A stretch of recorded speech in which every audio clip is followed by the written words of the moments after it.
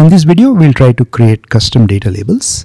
On this report page, you see a slicer up top and also a line visual on the bottom.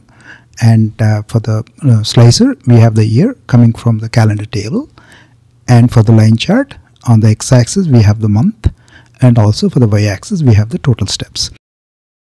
And we have to create a measure so that we can add this measure as a custom data label.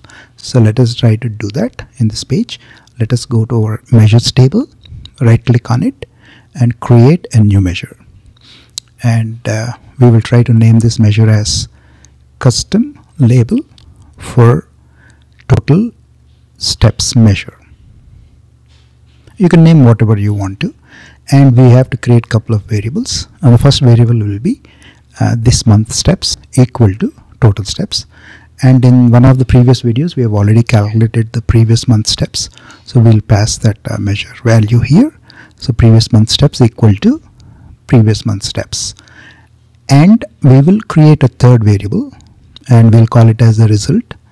And in this result, we will try to use a switch statement and true if the condition would be if this month steps are greater than or equal to previous month steps, then give an emoji. In this case, I'm using the Windows emojis.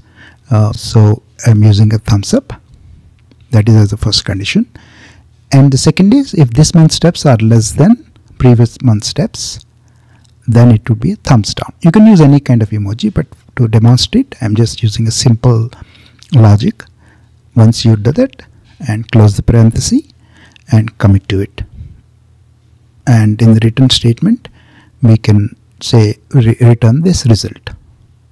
But in our case, we wanted to show the total steps and also we want to show this emoji, right? So all we have to do is go back to our measure, kind of change the code, tweak it. We will use the format function for the total steps so that we get the 1000 separator, and we use the ampersand and add the result. We'll make sure that the code is correct. Let us try to make sure that is there and we commit to it. Once we commit to it, we have the measure ready. So all we have to do is go to the formatting and in the data labels, go to the values, and there is a by default the total steps measure is there. So we will replace that particular total steps with our newly created measure. We make selections on the slicer, the visual also changes. It's a very simple line chart and we have understood the concept. So thanks for watching. See you in the next video.